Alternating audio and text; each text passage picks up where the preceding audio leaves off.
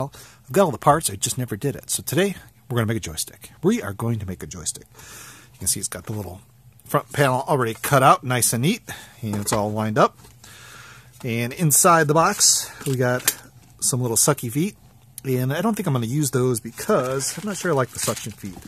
I got a bunch of little pads I'm going to put on the bottom here. Probably just put some fat pads for the little feet. That'll be happy. You can kind of see how these guys work. Comes with these little J-hooks, little plastic J-hooks. Basically what you do is stick them through the hole, and through here you put the little J-hook and something I suspect like that, and it holds it in, I guess, maybe. I think that's what it does. But I don't know if I'm going to use them. We'll see. Put this back in its little pouch. And what's kind of neat about this, I think you may be able to mount a Raspberry Pi on a couple of these. That was my initial thought. I'm going to put the little Raspberry Pi in here. And then I realized once you put the joystick, the buttons and all that, it'll be tight. Very, very tight. So I'm just going to make a joystick. And also what I have, the key part, your little USB encoder for your joystick, USB joystick encoder. And basically what you do is you plug in all of these little cables here with all these little convenient plugs into each one of these. So each one of these goes to something different. And I thought they were labeled. Maybe not. Uh-oh, they're not labeled. Yeah, they're labeled over here. But so this will go to this button, this goes to this button, this button, this button, that kind of thing. And then of course this goes to your joystick, which is very conveniently you can see I picked yellow. I'm not sure why I picked yellow.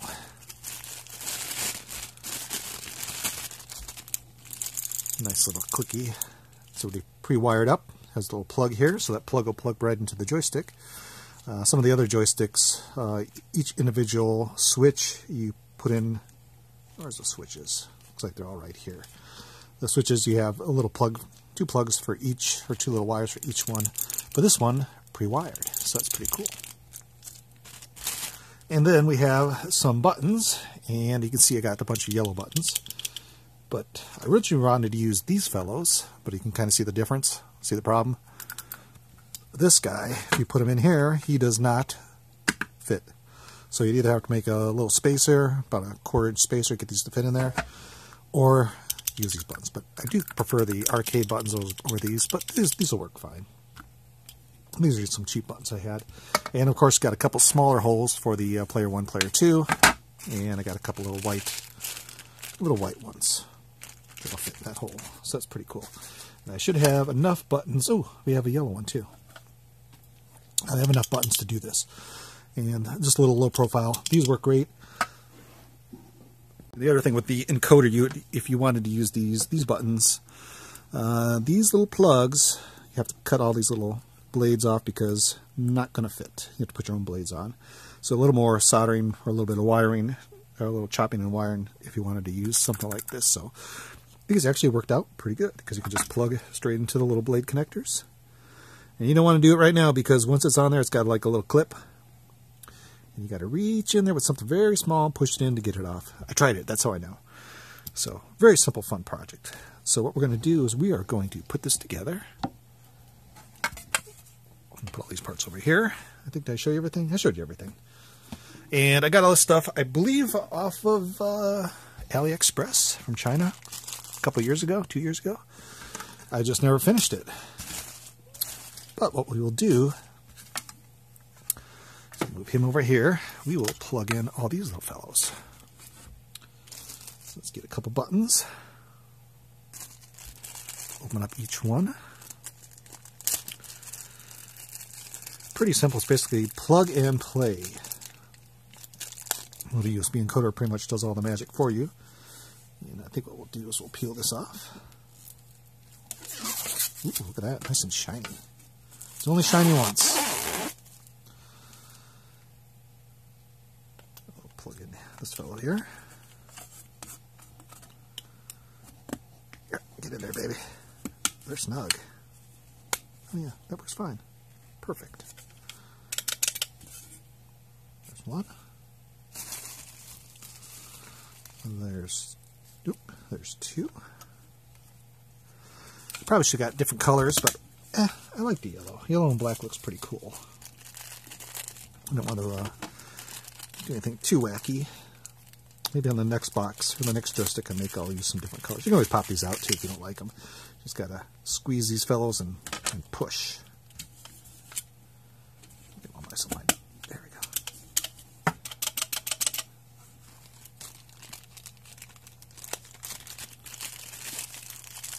go. Encoder will let you do all the configuration through Windows. You can say this button is A, B, C, that kind of thing. I'll make some labels too for later on.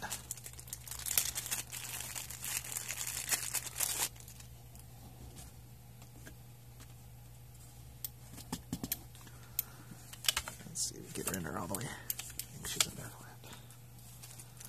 And then one more. We got extra buttons too. Got a whole bunch of extra buttons. Here's an open one.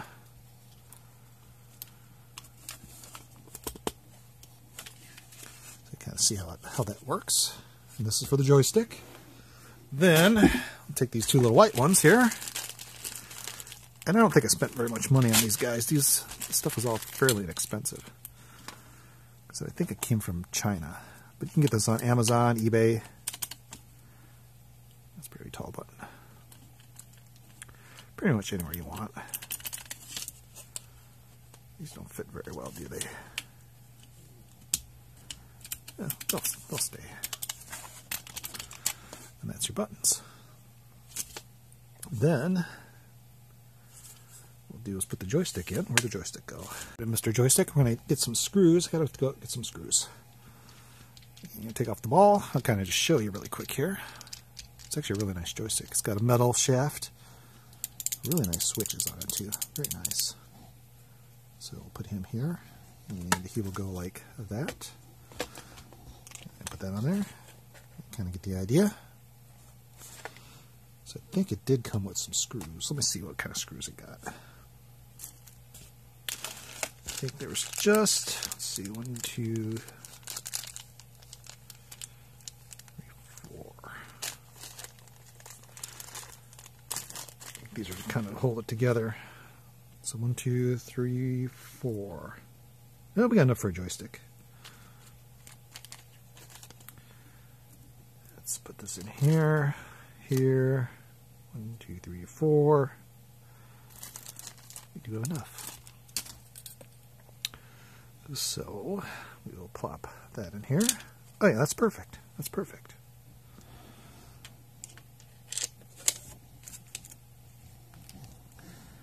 And we'll put him on here.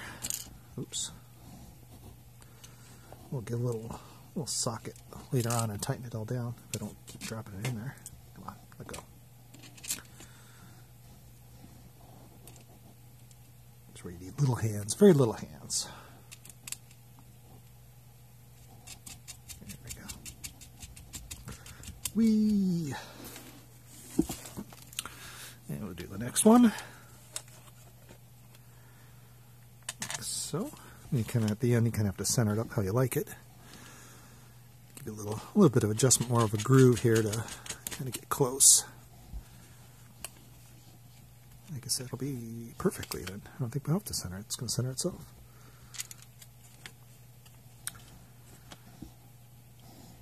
Put that one on.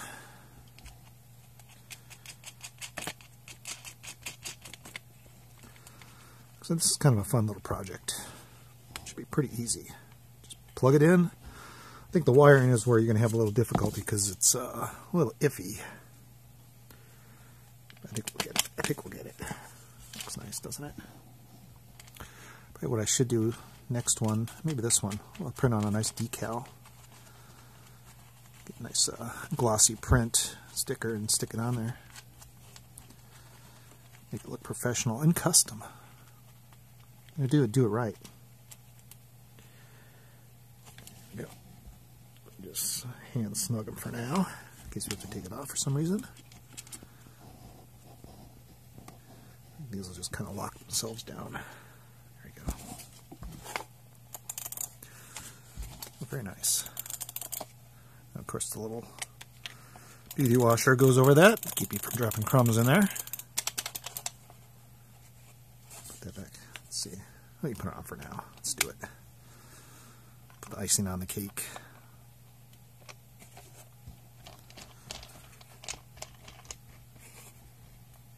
Here. Nice little joystick. See, I got scratches on it. Then, so the next part is going to be the encoder. And I'm hoping it's got very, very small holes. We can somehow get these to line up somewhere in there.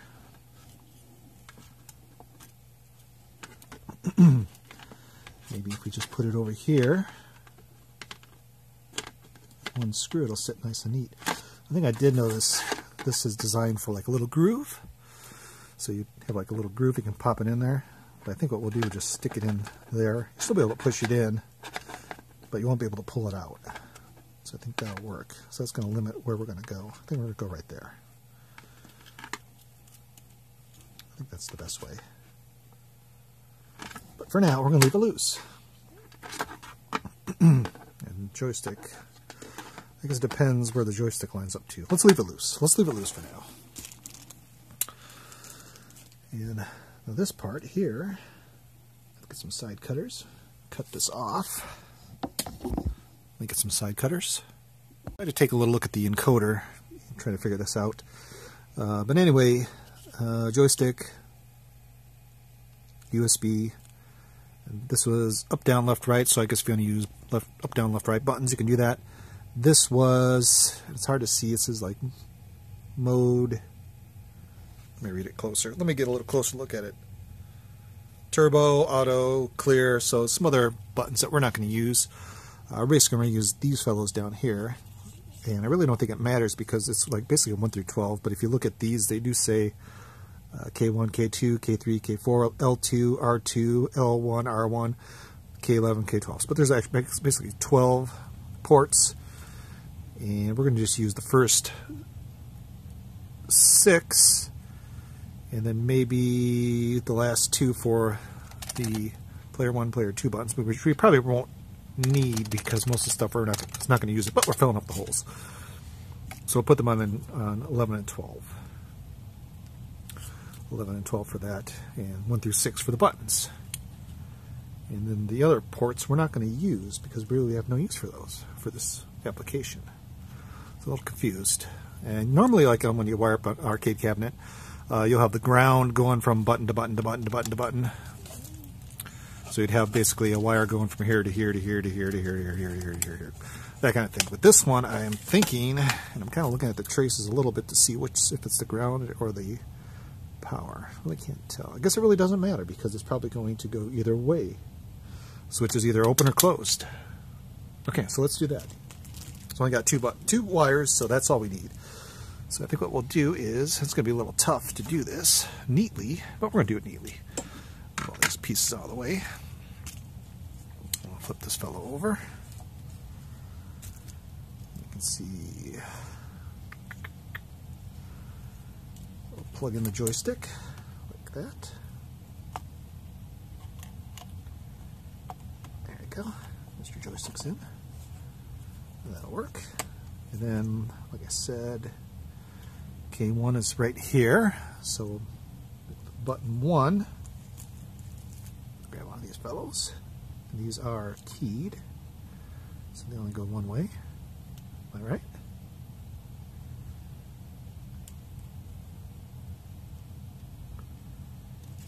Yes, they only go one way. So button 1 will say button 1 will be this button, and we'll make all the toppies negative. The bottom's positive. Get those to power. Okay, there's the first one.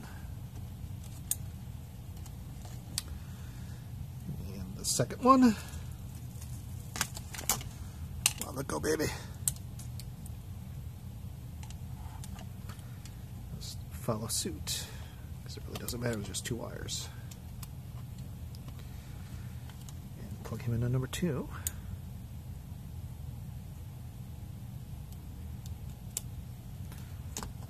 Number 3, third one.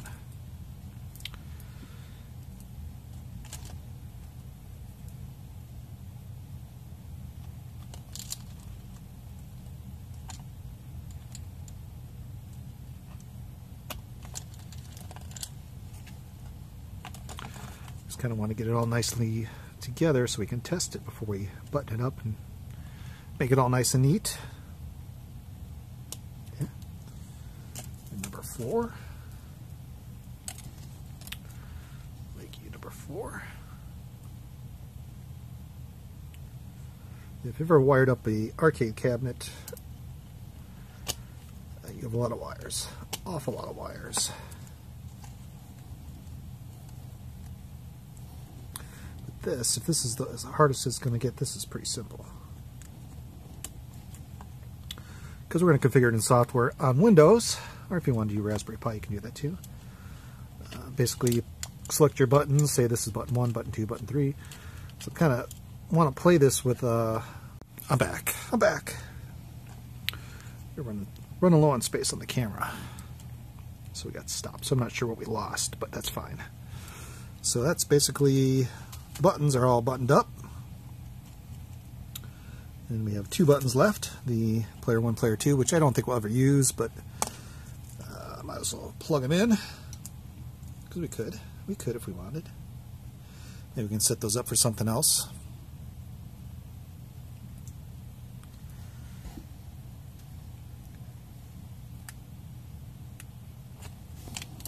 These don't fit quite as good as the other ones.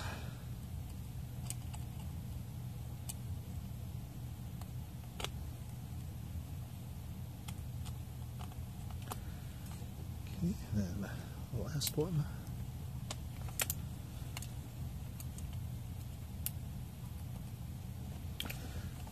And we'll say this is that fellow, and then this fellow.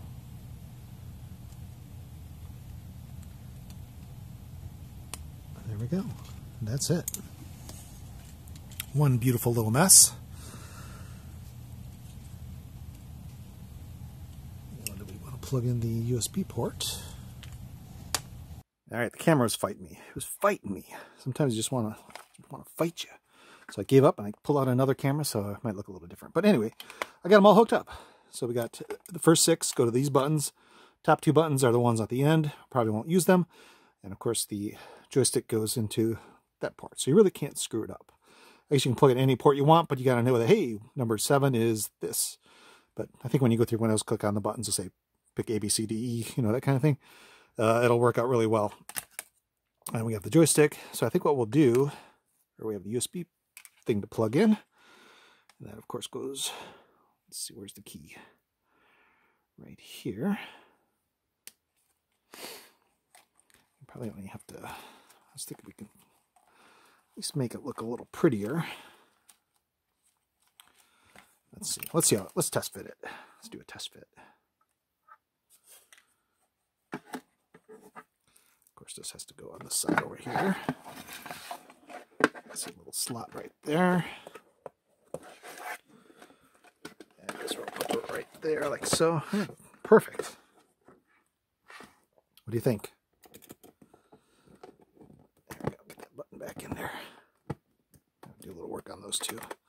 These different, never to come out. These, I'm not sure why they don't fit quite snug. I do a little bending. But that is the joystick. So I'm going to hook it up to Windows, and we're going to give it a test, just for fun. I'm kind of excited about this now.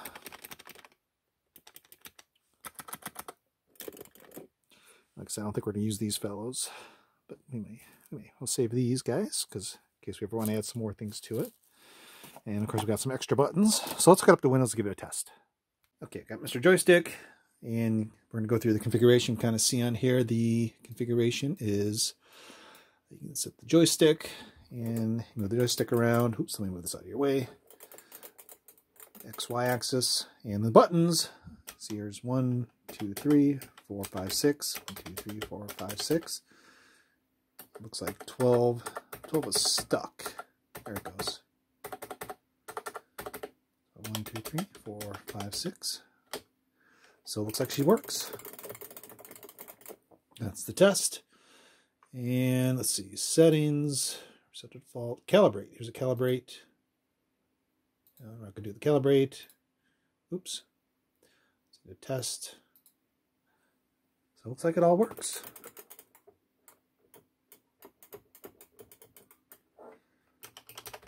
So I think we can button this fellow up. You see 12 sticking. So we kind of test it before. I think it's because they're touching. There. Oops, they are touching. Touching is bad. Okay. So now we have a little bit better. We got to be careful when we close this up that they do not touch. So anyway, there you go. Configured.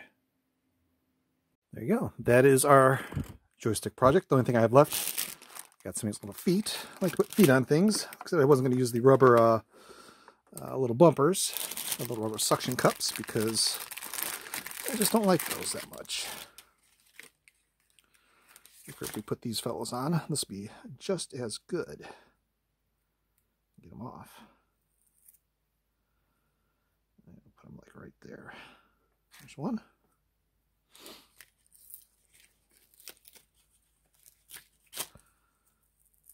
And the other one right here.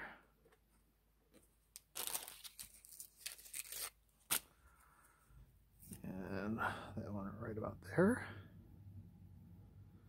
We don't want there, we're a little farther. There you go. And the last one we'll put right here. Okay, there we go. That'll keep it from sliding around while we're playing some heavy duty gaming.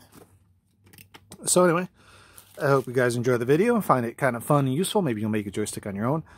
You can also, if you want to drill some more holes, you can put some more buttons somewhere up here, maybe a couple more buttons if you wanted, like turbo buttons or some other wacky button, whatever you wanted. But I think having 6 buttons is more than enough for pretty much any game you want to play. But like I said, I'm going to play like Sega Genesis, Super Nintendo, ColecoVision, you know, stuff like that, emulating kind of things. So anyway, there you go, one joystick. Hope you guys enjoyed the video. That's you. Have a great day.